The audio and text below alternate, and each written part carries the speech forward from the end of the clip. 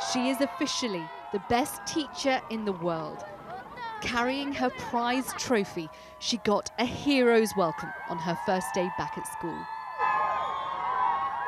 But for Andria Zafirakou, her award is as much for the children she teaches as it is for herself and her school. This award is not just for me, it's for them as well. It's such a great representation of who they are and what this means to our community. Bless you. Really, really. There were tears of pride from her colleagues, photos to pose for,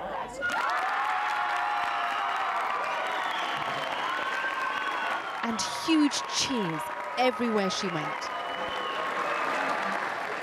At an inner-city London school, which is in one of the poorest areas of the country, where 35 languages are spoken and where many children live in crowded homes, it was obvious how much their teacher and her award means. Well, she motivates us. She knows she'll tell us never to give up because we will never give up with her. You should win it anyway, because she's probably the best teacher in the world to me. She helps them with work after school and protects them from the daily threat of gangs outside the school gates by ensuring they get home safely on the bus. She told me for her, teaching isn't just a job, it's her calling. It wasn't a choice.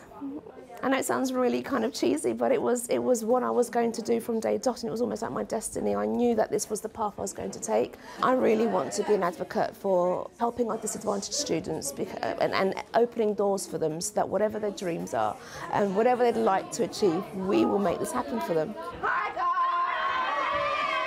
Her students say her award just recognises what they already knew. Sejal Karia, ITV News, North West London.